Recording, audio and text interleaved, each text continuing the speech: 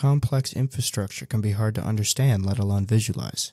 Nix-topology generates beautiful network architecture diagrams directly from your NixOS configuration, allowing you to clearly see what's going on. Let me show you how it works, its killer features, and setup. Let's go.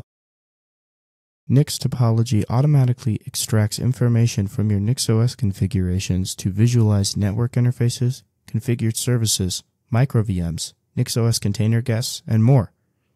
It renders two diagrams, one for physical connections of devices and one based on networks. It even allows you to visualize your cloud networks, routers, and switches. To install nix-topology, add it to your Flake inputs.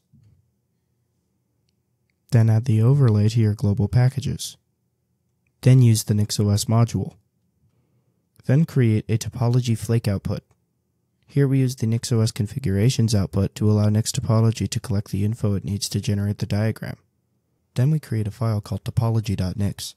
This is where we give nix-topology extra information that's not present in NixOS configurations, like what networks exist, routers and switches, and how they connect to the devices present in those networks. Now let's look at adding connections.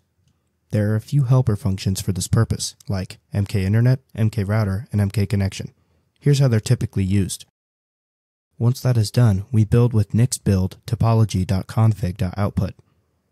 It will then create the two diagrams in the result directory.